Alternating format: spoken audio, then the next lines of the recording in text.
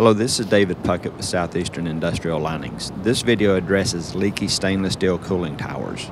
Stainless steel towers are notorious for leaking at the seams. As you can see in this video, the seams have been resealed many times.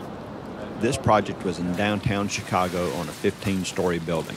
We had to drape the entire project in a plastic tent, as you see here. These towers had obviously been leaking for quite some time.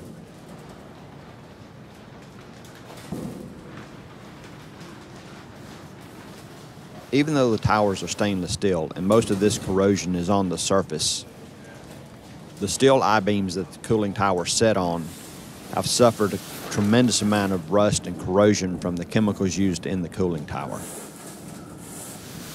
We have a separate video addressing the remediation and coating of these particular I-beams.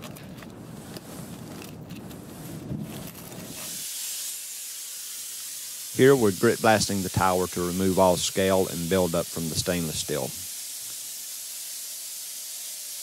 Here's another shot of the plastic enclosure that we had to drape over the project to control the grit blast and overspray. This project was on the Magnificent Mile in Chicago, right in the heart of the business district. These are shots of the cooling tower after the grit blast is complete. This shows the profile that we put on the stainless steel, which aids the lining material in gripping the stainless. Even though it has a nice profile on it, stainless steel has to be acid etched before any linings are installed. These are shots of the acid etch being applied.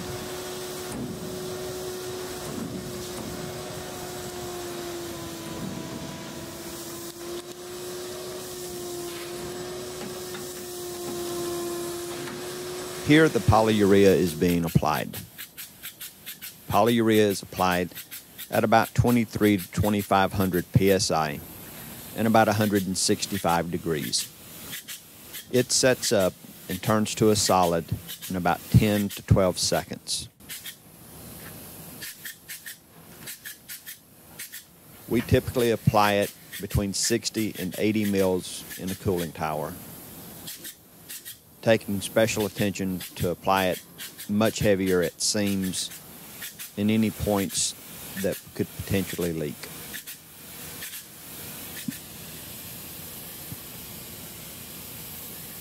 Give us a call for any of your lining needs, whether it's cooling towers, tanks, secondary containment, flooring. Polyurea is an industrial system that can be used in virtually any situation.